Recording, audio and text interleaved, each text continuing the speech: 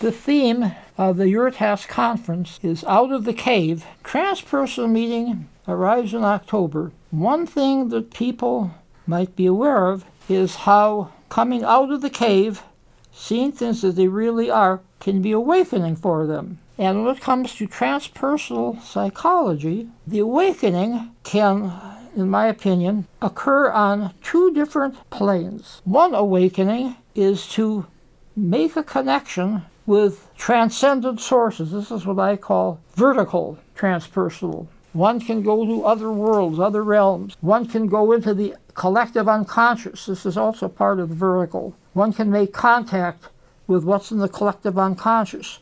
One can make contact with the celestial realms of religion and philosophy. But then there's also horizontal awakening. One can feel connected with other forms of life. One can feel connected with other people.